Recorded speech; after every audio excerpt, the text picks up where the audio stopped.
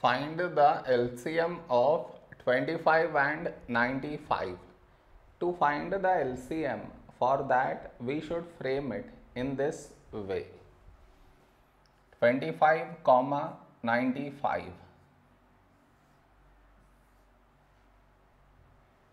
This is your step 1. Now you should focus on to the first number, which is 25 here. In this number, last digit 5, so take 5. When do we get 25 in 5 table? 5 5 is 25. The other number 95, last digit 5, so this is divisible by 5. First number 9, a number close to 9 in 5 table is 5 ones 5. 9 minus 5, 4, 4 carried forward 45. When do we get 45 in 5 table? 5 nines 45. Now here we have 5, 5 is a prime number, so 5 ones 5. The other number 19 not divisible by 5, so you write it down as it is.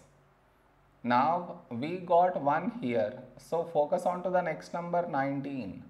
19 is a prime number, so 19 ones 19. So we got 1 in both the places. So our LCM